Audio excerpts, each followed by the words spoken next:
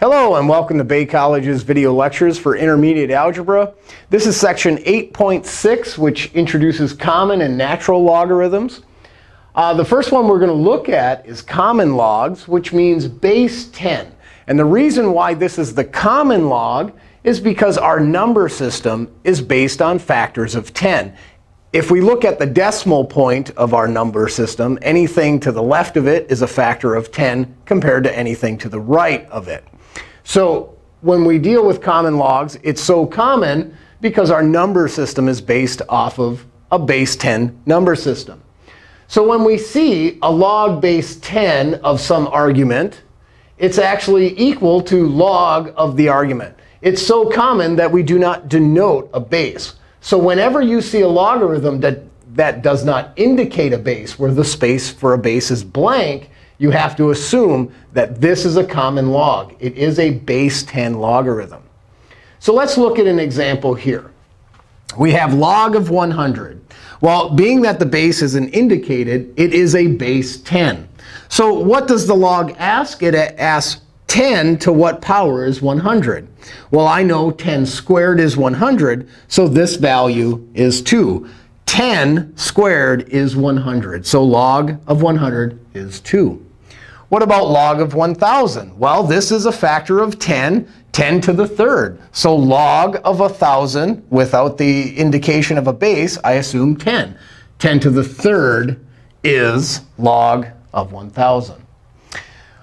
Here, it's a little tricky, but as I said, our number system is based on factors of 10. This value here, 0.01, is the same thing as 1/100th. These two values are actually read the same way. So if I have a decimal, I know that I'm going to have a negative exponent because the factor of 10 is in a denominator, 1/100th. So this would be 10 squared. In a denominator, it would have a power of -2. 10 to the negative second is 1/100th. And this is 1/100th. So the value here would be -2. Now, what if we're dealing with common logs, base 10, and they don't have a nice factor of 10 in the argument here? Well, let's look at this here. We have log of 500. In the previous section, we explored the rules of logarithms. And if we truly want to think of why we are learning this, well, 60 years ago, we didn't have calculators. They weren't accessible to the public. Computers were, they occupied entire rooms. They didn't have personal computers, let alone calculators. So what engineers who generally worked with these, and in other fields as well, they had a book of logs. But it couldn't list every single logarithm. And since they didn't have a calculator, they used those properties of logarithms to break this down into something smaller. So I'm going to do that as an example for this one here. I have log of 500, which is not a perfect factor of 10. But I know the base is base 10 because it's a common log. It doesn't indicate the base. So I'm going to rewrite this using my properties of log. I know that 500 is 100 times 5. Using the product rule of logs, I can split it up, log base 10 of 100 plus log base 10 of 5. So log of 100 plus log of 5, this is something I can evaluate. 10 squared, just like we saw in the previous example. So this is 2 plus whatever this value is.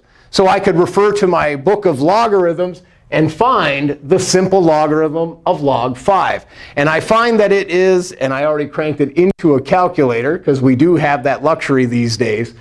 This would be 2.69897. And this is an approximation because we have the log of 100, which is 2, plus the log of 5. Well, this value is less than 1 factor of 10. This value is less than 1, 0.69897. So when we put 2 together, we get 2.69897. Now, at this point, I'd like you to have a calculator available to you as we go through the rest of the video.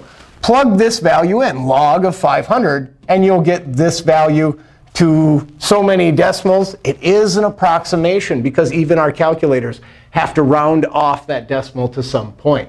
But we're going to 5 decimals. Well, what if I had log of 242? Well, if I do an initial assessment, I know that this value, because we're dealing with base 10, is somewhere between 100 and 1,000, those nice whole integer powers of 10. So if I plug this into a calculator, one way to know that I'm on the right track is to know that whatever the value is should be somewhere between 2 and 3, the powers of 10. 10 squared would be 100. 10 cubed would be 1,000. This value is somewhere between there. So somewhere between the powers of 2 and 3. When I do plug this into a calculator, I get 2.38382. And there'd be other decimals in our calculator. But again, we're going to 5 decimals. So 2.38382. To check your work with a logarithm, take the base of 10, raise it to this power. And because we had to estimate, you'll get really close to 242. What about this value here? Hopefully, we don't even need a calculator. But I do want you to put it into a calculator. And if you do that right now, hopefully your calculator tells you that this value is 0. Because regardless of the base, this is one of our rules of logarithms. The log of 1, regardless of what that base is always 0. Because any base to the 0 power is 1. Now, put this into your calculator. And depending on the type of calculator you have, it should tell you something about this value. This is not a value. Log of 0, we can't take the log of 0. It's a domain error. So maybe your calculator says domain error, or maybe it just says error. It really depends on your calculator. You might get this message when you plug that in. So plug it in, see if you get that message, or something similar to it. It might say error domain restriction.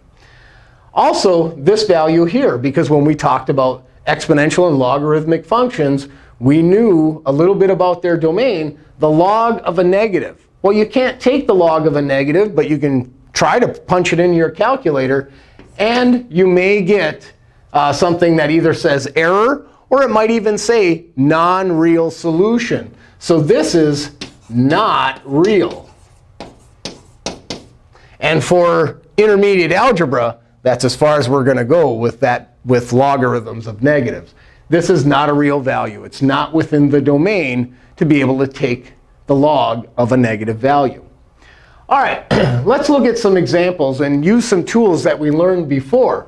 Now, here I have log of x, and it's base 10, because it doesn't indicate that. It is a common log, equals 2.2.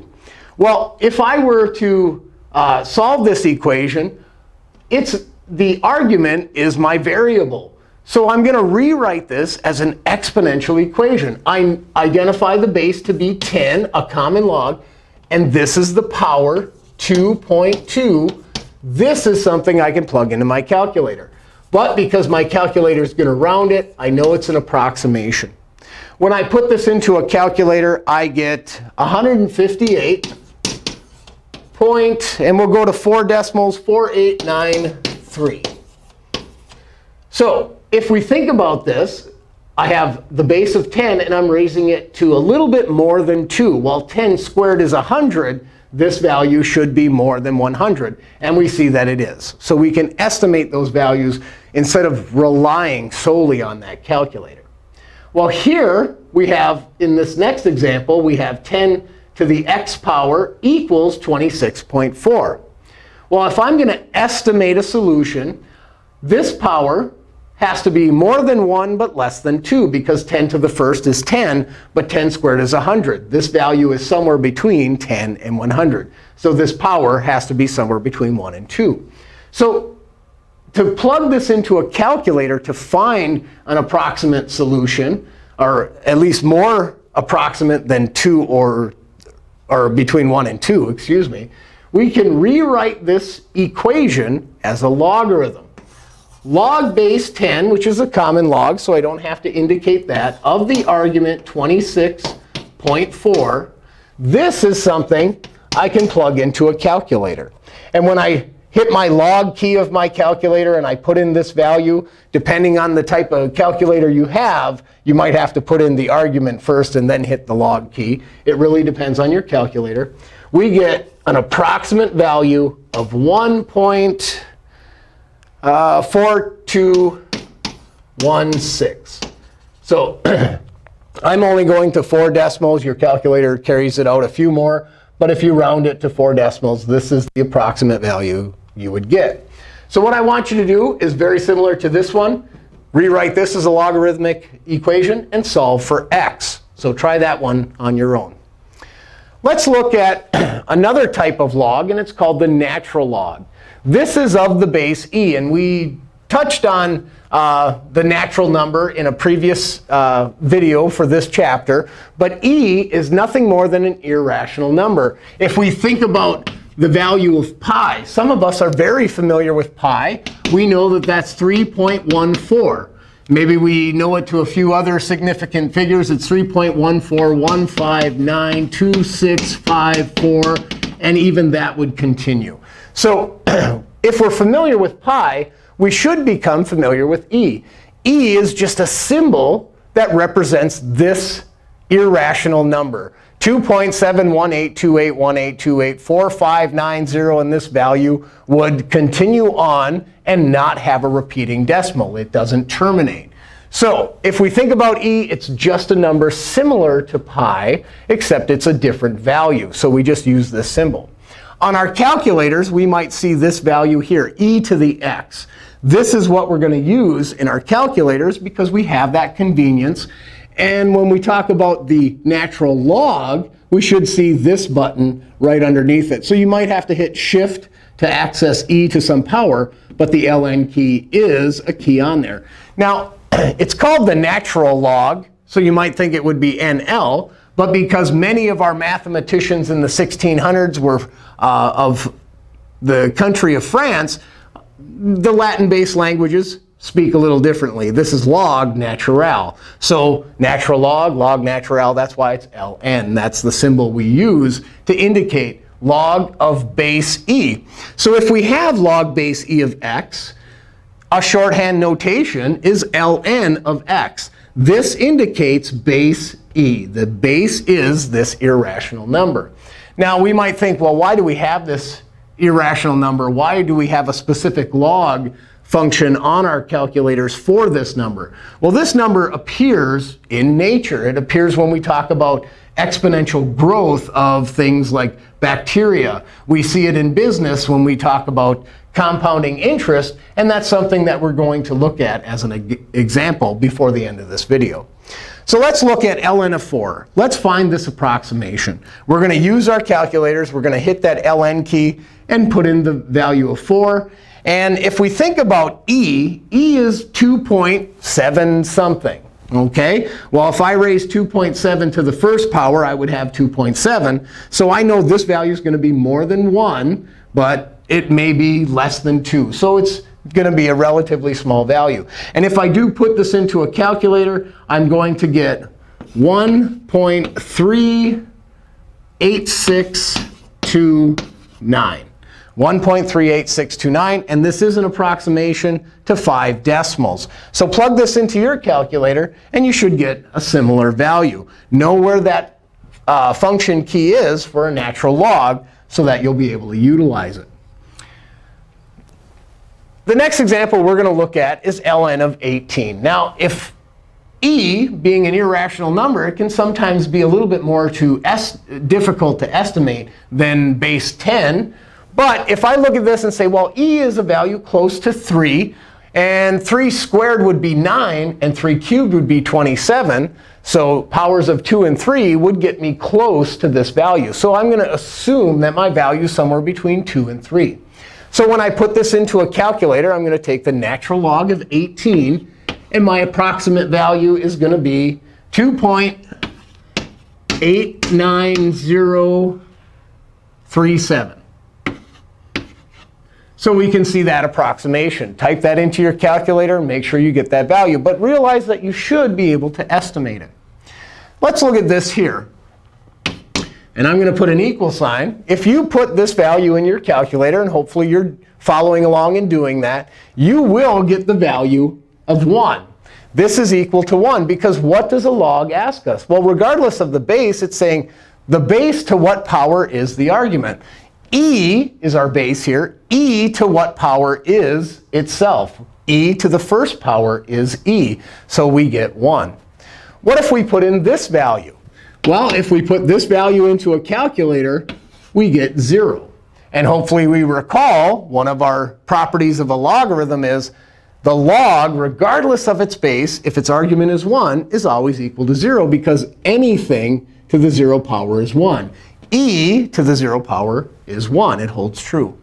And again, we have ln of 0. If we put that into our calculator, it's going to tell us there is an error, domain restriction.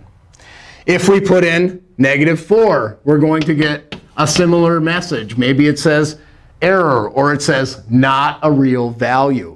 So be aware of that. You can't take the log of 0 or the log of a negative, regardless of their base. Just like we saw it with base 10, we see that with base e as well. So let's look at some examples where we might have to solve a logarithm or exponential equation with a base of e. ln tells me base e, so I know the base.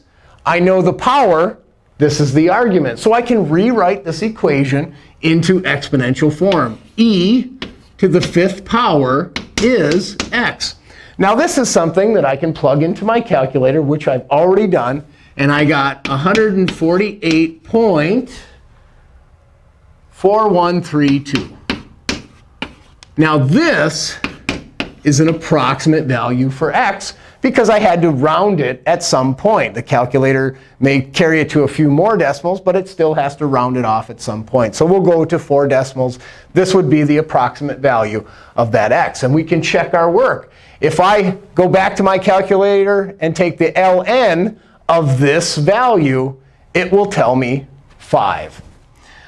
What if we have this example? We have an equation where we have the base of e to the x power equals 25.2.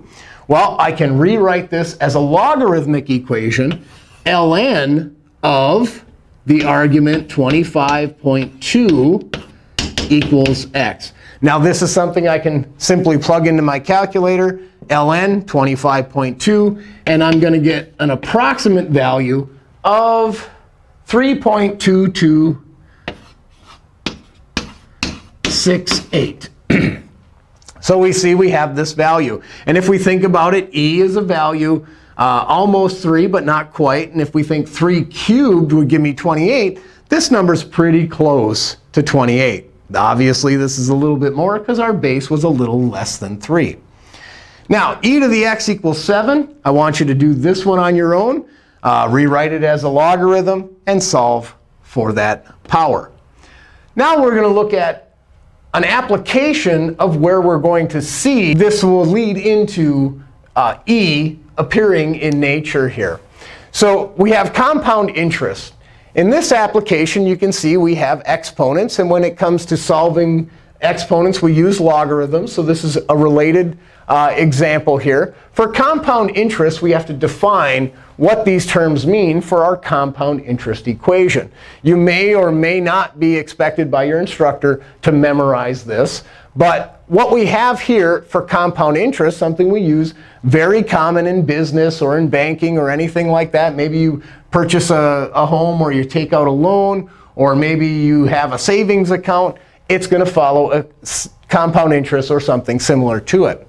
So if we define the values we have here, A is the total end amount after some time of being in an account or gaining interest at some point. P is the principal, how much money we're initially starting with. R is the annual interest rate. And hopefully we recall, if we're given a rate as a percent, we have to transform that to a number, move that decimal place.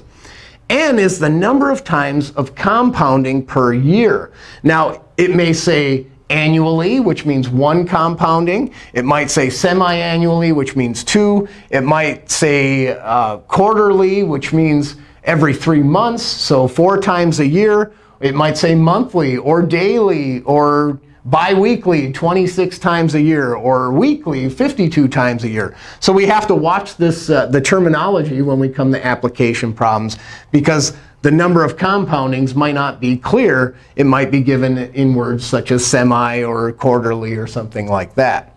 And t indicates the number of years. So of these variables, a is the amount after the end amount after some time. P is the initial amount, what we put in. And we have 1 plus the interest rate over the number of times per year we're going to compound it. And what it means to compound is we're going to add interest to it before the end of the year. And again, we have n, which is that same variable here, the compoundings, times the time t. So let's look at an application here.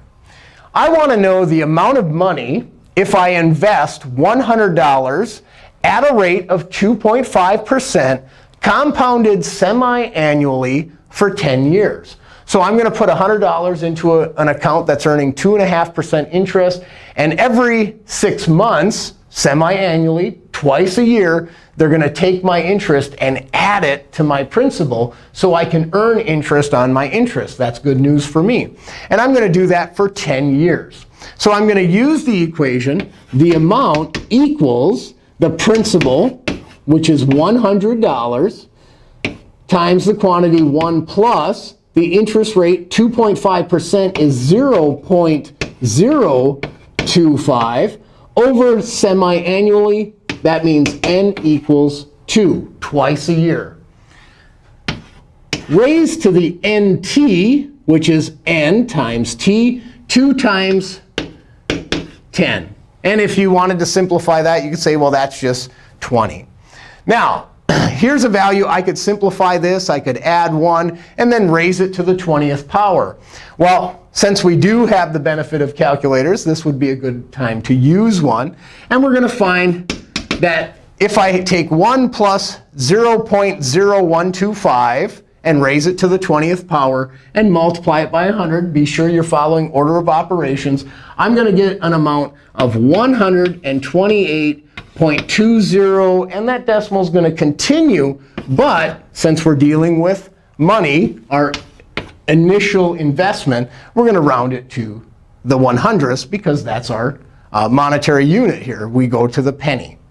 So we get 128.2, or $128.20. Now, what would happen if I changed my compounding? Because I want to earn interest on my interest. What if I said, well, let's compound it quarterly? Well, that would be 4 times. Or I say monthly, that would be 12 times. Or I'd say weekly, 52 times. Well, what if I went daily? Could this earn me so much money that I'd be filthy rich? Well, that'd be awesome. But what we find, what happens, is let's go back to this original equation here. If we compounded it an infinite number of times, if we added the interest at every moment that we were gaining interest, what happens to this equation? Well, n is getting infinitely large because we're going to compound it over and over and over and over. Well, if I divide a value by a large number, it gets smaller and smaller. So this becomes 1 plus a value that's getting closer and closer to 0. 1 plus almost 0 is almost more than 1. It's 1 and almost a little bit more. But I'm raising it to the infinite power. Well, 1 to any power is still 1. And since this value is getting closer and closer to just being 1, 1 to the infinite power actually becomes this equation when n goes to infinity. And this is something that's called a limit. And that'll be introduced in the next math class. But what we get is a equals p e to the rt. This value actually becomes e, a fixed constant, right? Even though it's an irrational number, it's just a number. So it wouldn't result in making me all this money because it has a limit. And that limit is the natural number. So if you wanted to, just to see what happens, do this equation with, let's say, $1 here. And keep raising n to the highest and highest and highest power and see that that value will eventually become e. So let's look at continuous compounding interest.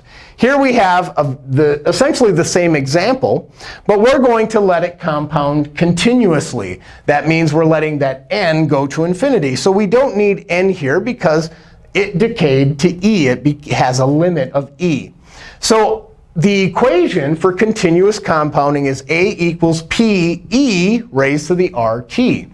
So if I want to know how much more money do I get if I compound it infinitely, well, if I invest $100 at 2.5% for 10 years, compounded continuously, n is infinity, I use this equation here. A equals 100 e raised to the 2.5%, which is 0.025, times the time 10 years. So I'm going to put it into the same account, or the same interest for the same amount of time, but continuously compounded. And if I plug this into a calculator and make sure you follow your order of operations, I'm going to get $128.40.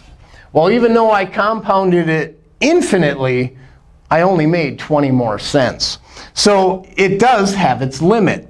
So 128.40, well, yeah, that's more if I compounded it infinitely, but it's not a significant amount because 2.71828, that value of e, is not a value that much greater than 1. So we earned that much interest. So this has been an application of continuous interest and compounded interest. This has been section 8.6. Thank you for watching.